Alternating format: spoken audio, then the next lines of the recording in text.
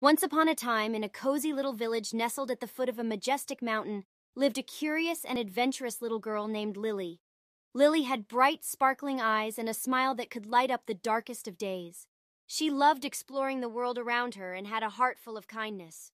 One sunny morning, as Lily set out on her daily adventure, she stumbled upon an injured baby bird. Its wing was hurt, and it looked sad and scared. Lily gently picked up the bird and cradled it in her hands. "Don't worry, little one," she whispered softly. "I'll take care of you." Lily hurried back to her home and found a cozy basket filled with soft, warm blankets for the bird to rest in. She named the little birdie Pip and promised to nurse it back to health. Lily lovingly fed Pip tiny bits of fruit and sang sweet lullabies to comfort the bird during its recovery.